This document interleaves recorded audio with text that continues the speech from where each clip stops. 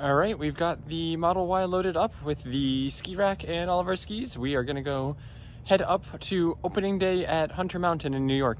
So we've got like a 2-hour drive here and going to require some charging on the way back home. But come along with us. I'm going to show you just how much a ski rack and skis hurt the overall efficiency of the car due to the aerodynamic effects. So let's go check it out. Let's drive.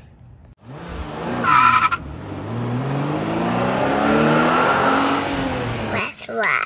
Alright, we're driving along the highway here, and we're at highway speeds, and you can just hear, actually I don't know if the microphone is picking up, but certainly in here you can hear the whistling sound that the skis up there are making. So, and I can tell that this is definitely having an effect on the aerodynamics already, because our estimated state of charge upon arrival is just plummeting. We've lost like 10% basically already on the estimate. So this was showing a 35% state of charge estimate when we left the house. But we'll check as we get a little bit further what we're actually seeing with our energy consumption. Alright, so we just ticked below 50%, and some shocking stats here. So we have only gone 83 miles, and we've used 50% of the battery. We left with 100%.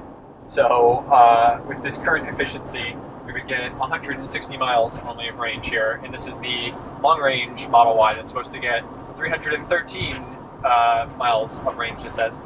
So you can see here, we have been driving for an hour and 12 minutes, 83 miles. We are using 416 watt-hours per mile, which is incredibly high. So overall, you can see in the lifetime of the car, we've done just under 21,000 miles, and our average energy used is 275 watt-hours per mile. So, you know, that'd be a mix of highway and city driving. In EV, you actually get less efficiency on the highway because you're going at higher speeds, and in EV, the aerodynamics are what matter the most for efficiency. So this is a little bit unfair because we've been almost entirely on the highway in this drive. But we have been going like 5 to 10 over the speed limit, you know, for the most part here. We have been behind a couple of like other cars, some trucks and stuff, not a whole lot, not like hypermiling or anything, but it should have helped a little bit. And what we are seeing here is just the effects that we are having from aerodynamic efficiency loss here from the ski racks and the skis up there. And we can see that here. Here is our consumption. So yeah, showing that we would only get another 91 miles of range here, which is pretty bad.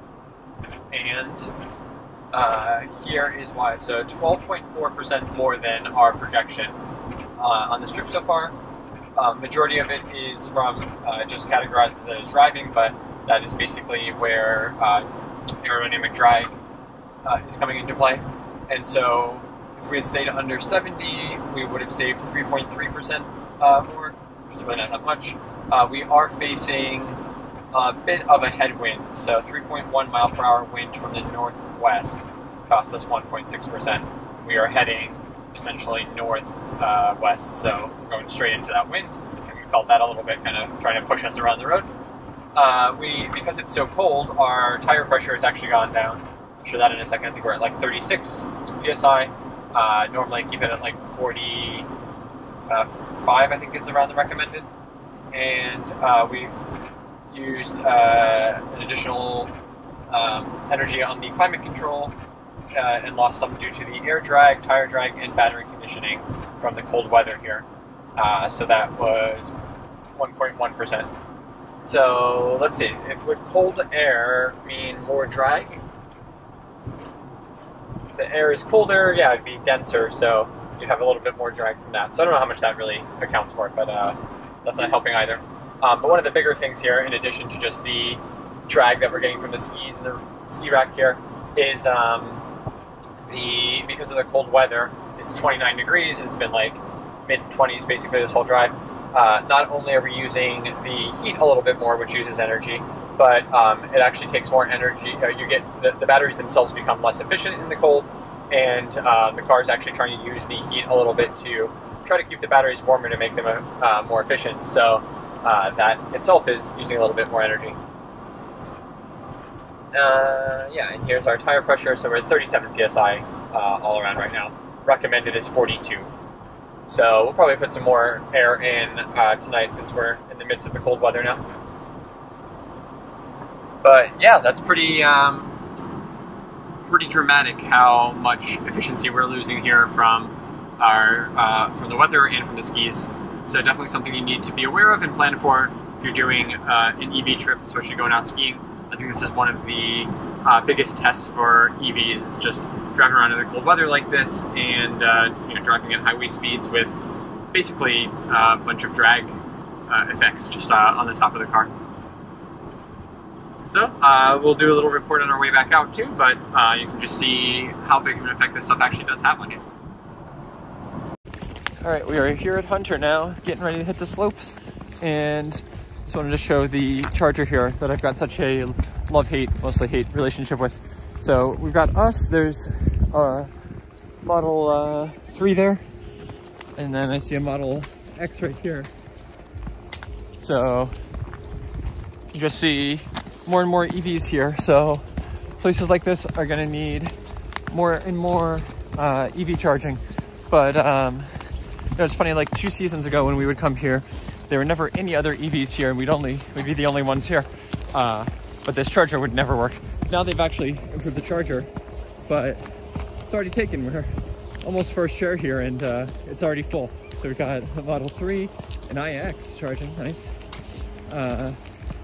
A Bolt that is not actually charging, a Polestar, and a Tesla also not charging.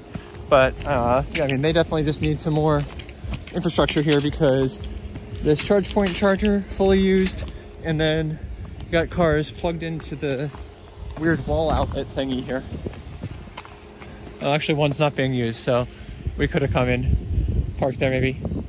I wonder if we could park on the other side. Might have to ask, because this would make a huge difference here, because we're quite far from the highway, there's no chargers around here, and as you can see, it takes a lot of energy to get out here, so we're definitely gonna have to stop and supercharge on the way home.